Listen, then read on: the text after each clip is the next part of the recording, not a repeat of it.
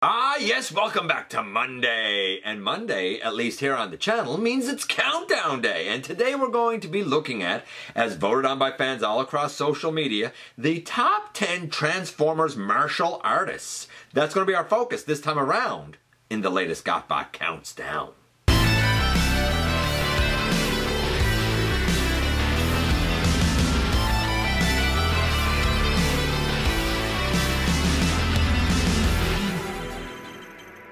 Hey one, hey all, welcome back to the channel. I'm your host, your most humble of hosts, Dennis Moulton, aka GotBot. As always, please like, comment, share, of course, subscribe, and while you're at it, let my baby.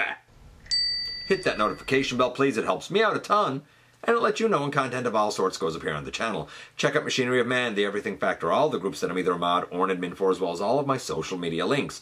All that in the description down below. Also in the description down below. And if you're in a position to help the channel to grow, you can use the donate link, check us out on Patreon, see what we have to offer to you through Spring, or of course hit the join button right here on YouTube and become a channel member. And there were a lot of votes cast for this one, and it got kind of confusing. So let me kind of clarify here, because there was debate from people, right?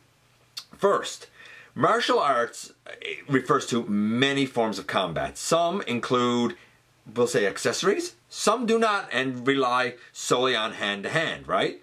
I'm not going to be laying out all of the different combat training and stuff that different bots have had. I don't know it. I'm not a martial artist, and I'm not able to pick it apart like that. I'm not that guy. But in an age of like mixed martial arts and martial arts combat being a popularized thing, it was an interesting question that was posed by a couple of fans, and I said, you know what? Why don't we do it this week? So I kind of like left it as broad open as possible. I'll explain as we go through. Second, there were people who debated the inclusion of Nightbird. Now, I did include her. I will explain an alternate as we get closer to her. I'm not going to lie, she's on the list somewhere. But I had to bring that up because when people debate, oh, that can't count, this can't count, guess who decides what does and doesn't count? This guy, no one else. So I'm going to kind of just throw those couple of caveats out there before we get started, right? It's an interesting list. It is a very interesting list. So without any further ado, let's look at our honorable mentions. And we have 4 honorable mentions. The first is Windblade, because of her, like, I guess, swordsmanship, swordsbotship. Ability. She's good with the sword, right? She's really good with the sword. Plus, she's very agile. She's obviously had combat training.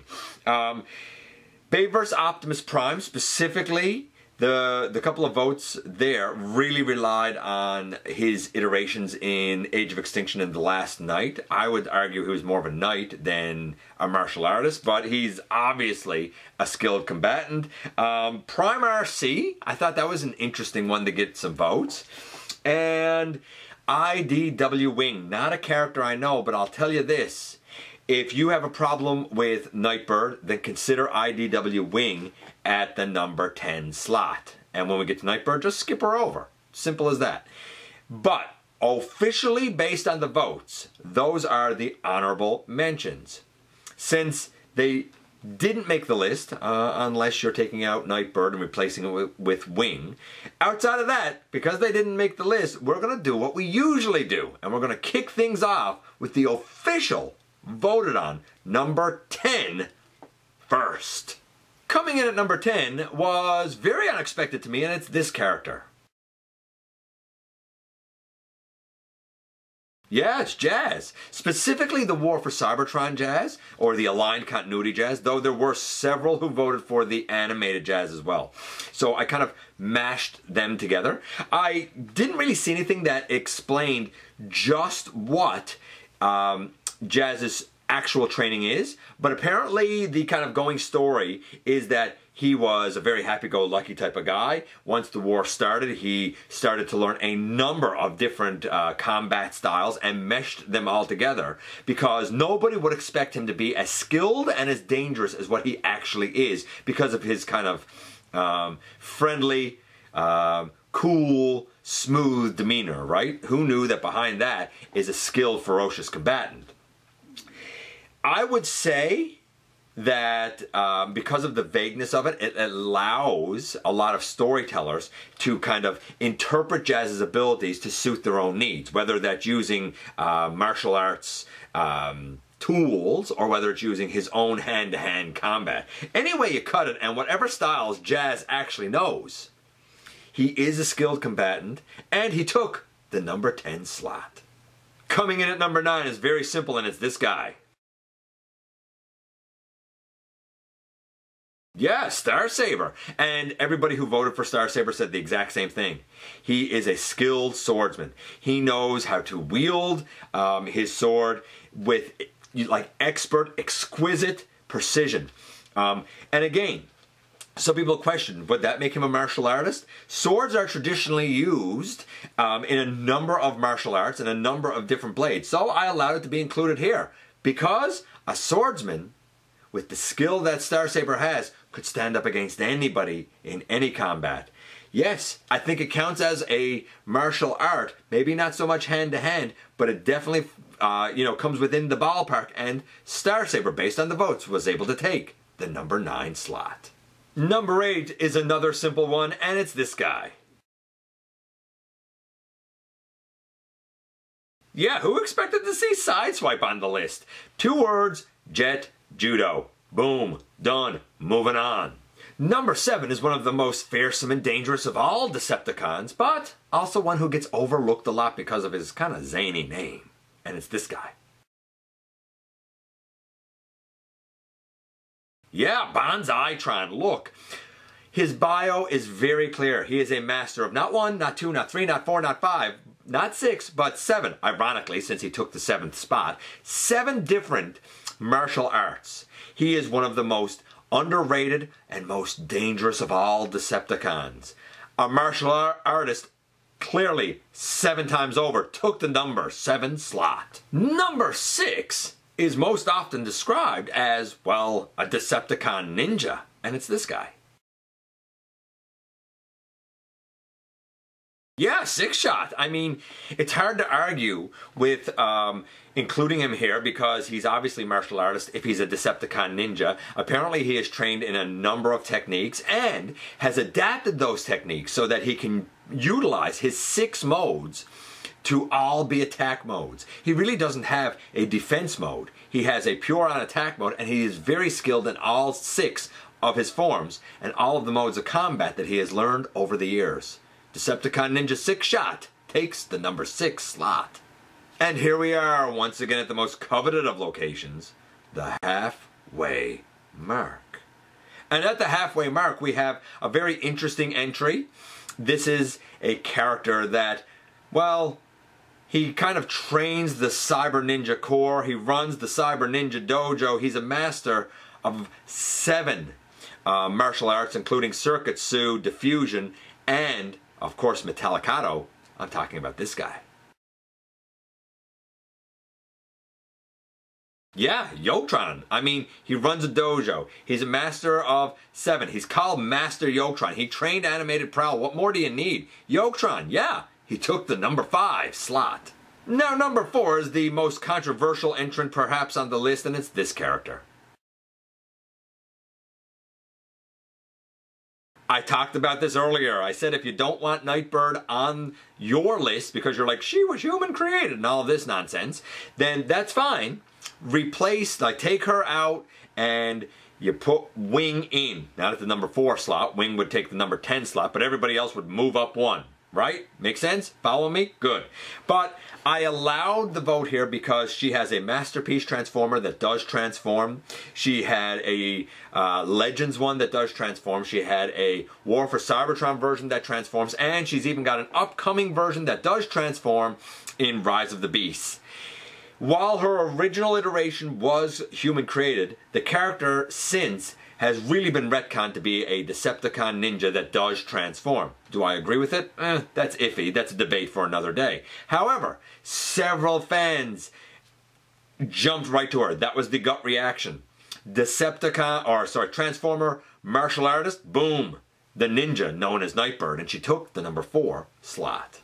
Number 3 is a character that a lot of people expected to take number 1, and it is the master of Metallicato, this guy.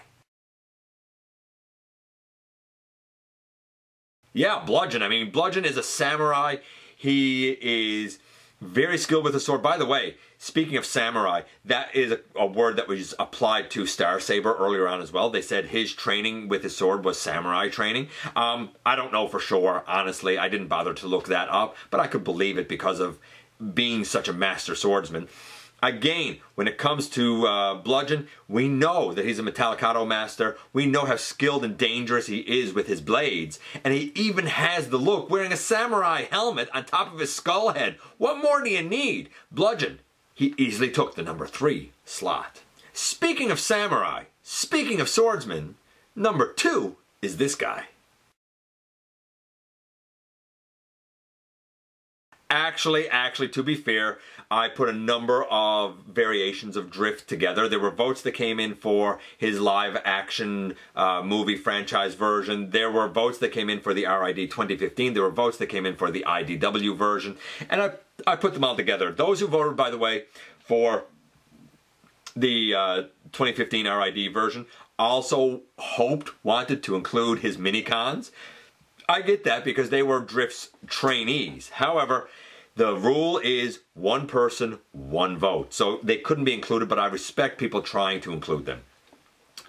Yeah, Drift, I mean, we all know he lives by a code of honor. We all know that he is a samurai master. We all know that he trains others in the ways that he was trained in.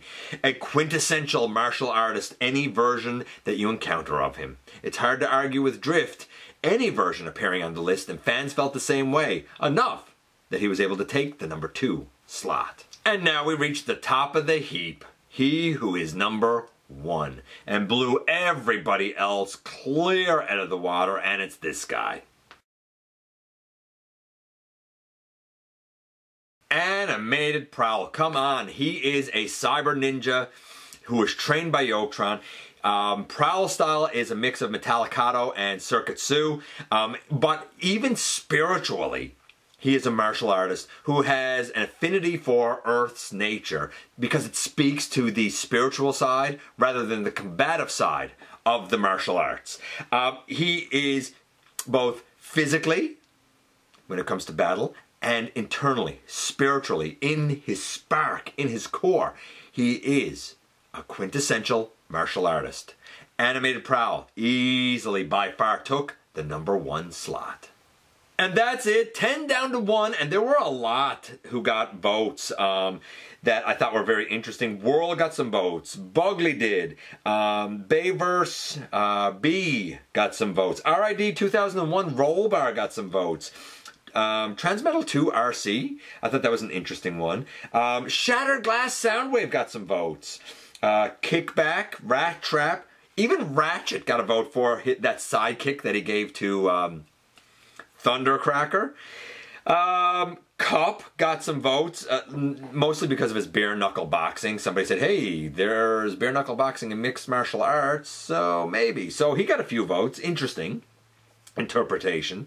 Animated Grandus, Prime, Wheeljack, Blur because of his speed, Devastator. Now, of interest, and I did note this on my notes, kind of on my phone, I suppose you would say, of, if I can find it here now,